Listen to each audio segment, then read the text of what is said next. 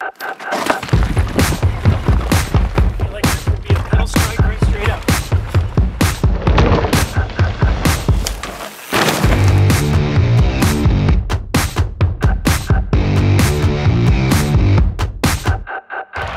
How's it going? We came across this really steep switchback. It's super loose, and we're gonna go over how you can get up these things. You wanna actually have a low saddle. The low saddle gives you a lower center of gravity and gives you more options on the bike to move around to find traction. With gear selection, you're gonna wanna look at the climb. Climb's pretty steep. I'm gonna be in my easiest gear going up this because I can always shift down. But when you go into it, you wanna be spinning. You wanna have a high cadence. You wanna keep the traction going, and you don't want a herky-jerky style of pedal stroke. You just wanna be on the pedals and smoothly pedaling. I'm gonna put it into eMTB. I'm gonna select what gear. I'm in my easiest gear now.